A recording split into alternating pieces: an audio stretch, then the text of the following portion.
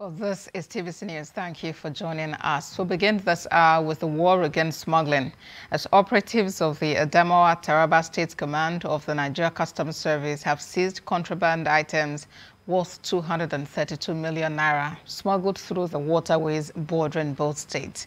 Comptroller in charge of both states, IsiakaAdegboyega, said the operation is in continuation of sustained efforts to check activities of economic saboteurs. Correspondent Owolabi Adenusi filed in this report. These are the foreign parboiled rice that were seized. The smugglers are now capitalizing on security challenges in the northeast to smuggle contraband items into the country. These contraband items include foreign rice and urea fertilizers, which Boko Haram fighters use to make explosives, and their new route is through the nation's waterways. The men of the Nigeria Customs Service have been quick to catch onto their game band, have moved to curb the activities of the economic saboteurs, despite the insecurity in the northeast region.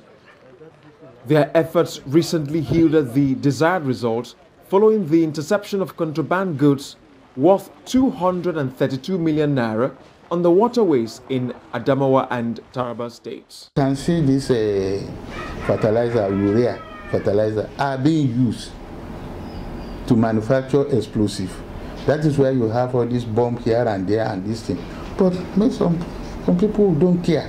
It is just because of their own selfish something. They want to make money at the detriment of the security implication to the country. The Adamawa and Taraba State Customs Controller says his men will continue to work round the clock to check the activities of smugglers. Consequently, he warned smugglers to desist from smuggling with the promise that no smuggler will go unpunished if caught. And we insisted that if they keep coming, we will keep arresting them. These decisions were made both on transit and on exit. They were trying to exit the border.